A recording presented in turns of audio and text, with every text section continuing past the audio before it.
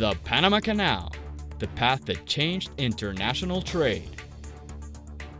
Today, the waterway is preparing to deliver the expanded Panama Canal.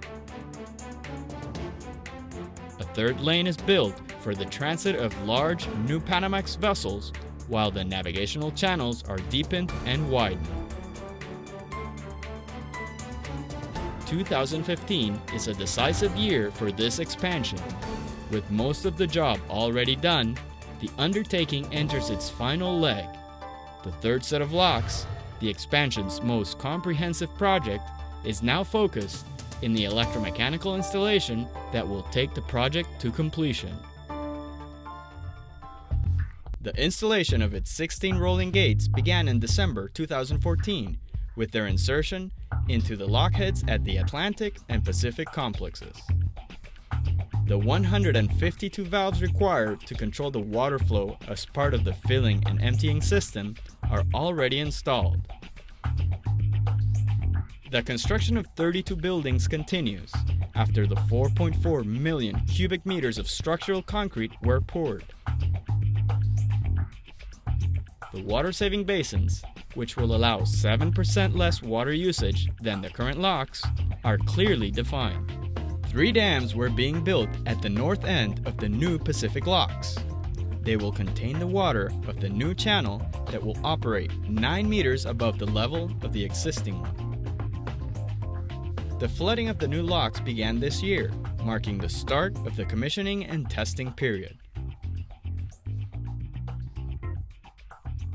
The linking of the new locks in Cocoli and the Pacific Ocean took place in August with the removal of the south plug.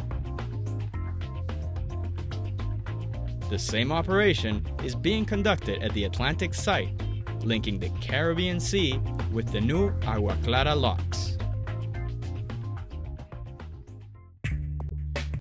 In the Pacific Access Channel, a few meters from the locked dams, lies another important structure of the expanded canal, Borinquen 1E, a 2.3-kilometer-long earth dam located west of Pedro Miguel locks.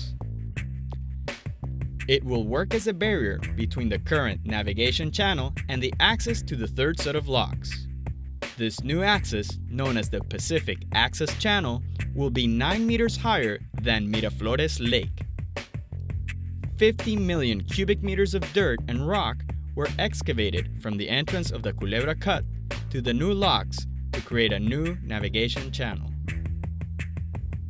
The flooding of this new channel began in September. It will contain approximately 19 million cubic meters of water from Gatun Lake.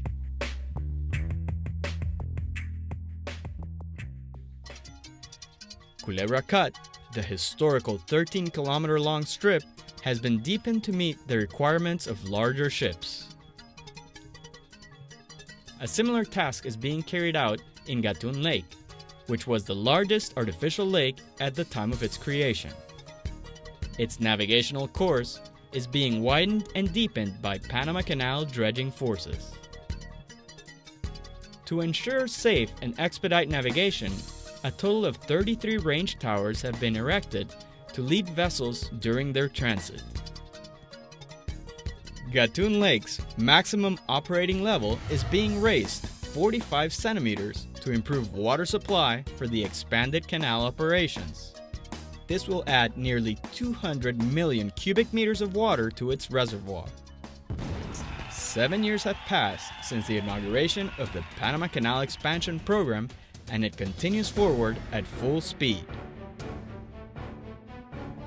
The countdown for the culmination of the expanded canal is on, where every component,